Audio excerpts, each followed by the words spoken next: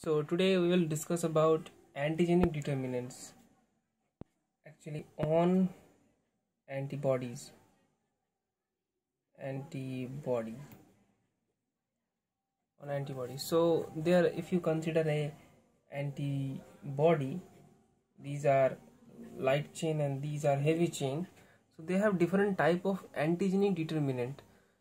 So there are three type of antigenic determinant. First is isotypic, second is allotypic, and third is idiotypic. So what is determinant? So there's different distinguishing feature. So if you consider isotypic, suppose you have two antibodies. First one is like this, these are light chain, these are heavy, and second one like this, same as this.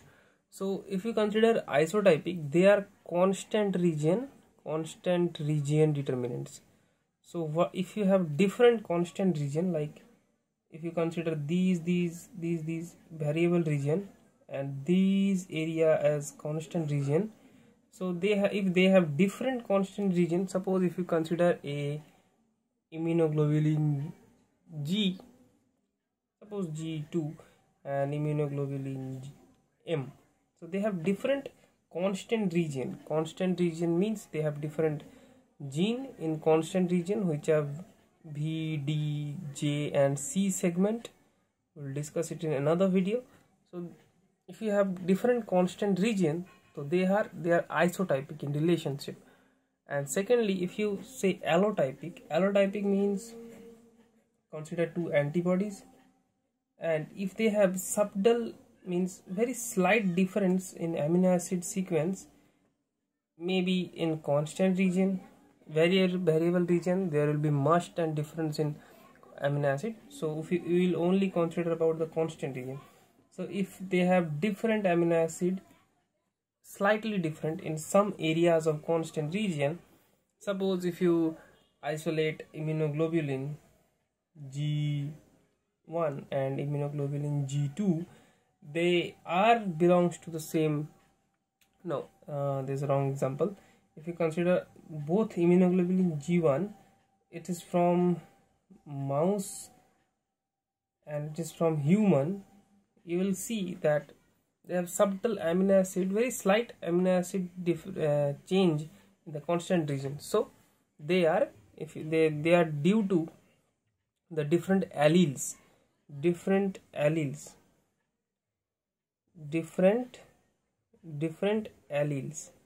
So for different alleles present in various strains and various species, so you will have a very slight difference in amino acid.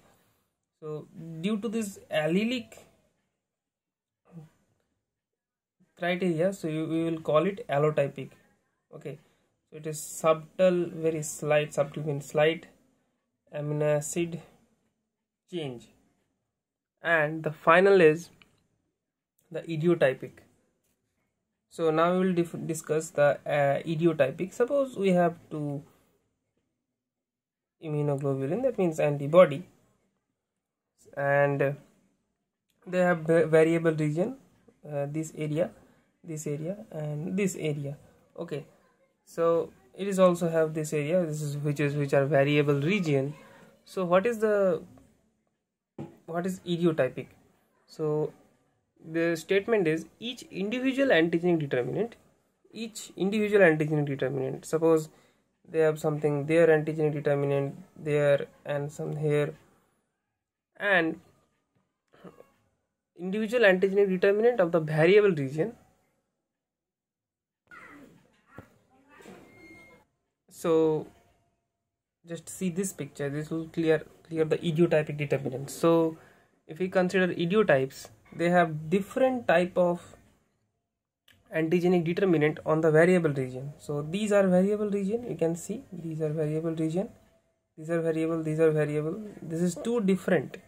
Okay, so this is due to these are actually each individual antigenic determinant are actually called idiotype. sorry, I'm wrong. Idiotype. These are actually called idiotype. And listen to me, suppose same type of antibody, all same, but they are exposed against different type of antigen. Suppose it is due to the antigen A and it is for antigen B.